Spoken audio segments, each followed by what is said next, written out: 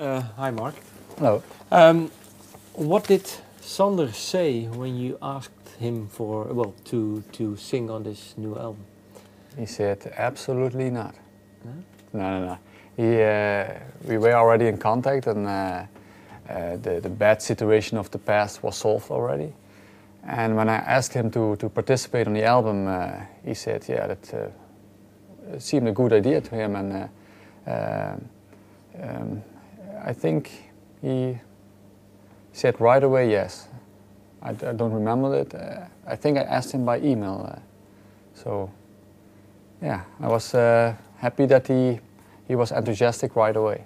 And when were you on speaking terms again? Because I think, well, in the beginning when you were kicked out of Forever, you weren't on speaking terms.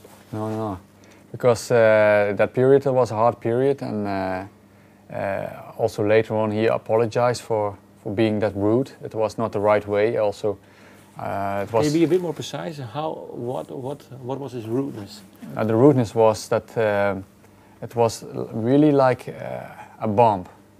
It hit me like a bomb. It was on a clear sky. This suddenly happened.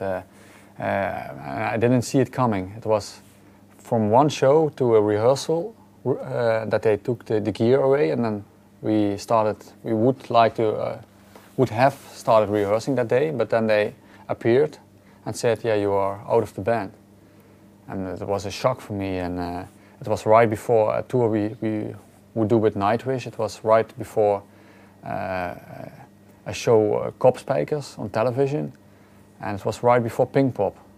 These are three things which is not fun to miss, because you work for many years to reach a goal, and then when you finally reach it, you're gonna be kicked out of your band. So he later said apologize for being so rude, so to let this happen to me right away.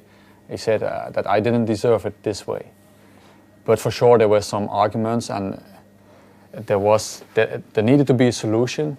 But I think the solution could have been also found in many other ways. But after all, I can be happy as well, because Epica is going very well. I have the freedom to do whatever I want. I can make the music I love. So in the end, maybe it had to be like this. Is it for you? Because you were saying, well, it was like you didn't expect it to happen. Really? Because sometimes you can tell when things are not really going well and strained, because you were friends for many years. So you did actually, because I think really he had a relationship with Floor. Couldn't you tell that maybe some things were changing towards you? Yeah, that for sure.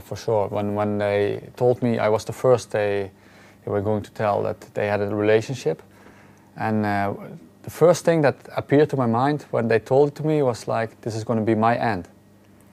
That was really the first thing I thought, because when you hear it so many times, relationship on the work floor, there can occur some difficulties, and later on I was not afraid for it anymore, but I didn't see it coming. But when you look back, you could have foresee it coming. It was possible to. Because did you work together with Sander a lot, or did Sander work together with Floor a lot, or did you? In the beginning, I did everything with Sander together, but since they got a relationship, they worked more and more together themselves. And I think that's a natural process when you have a relationship, because you are always together. It's easy to discuss right away than calling somebody. So I understand this happening, but for me it was a pity, the end.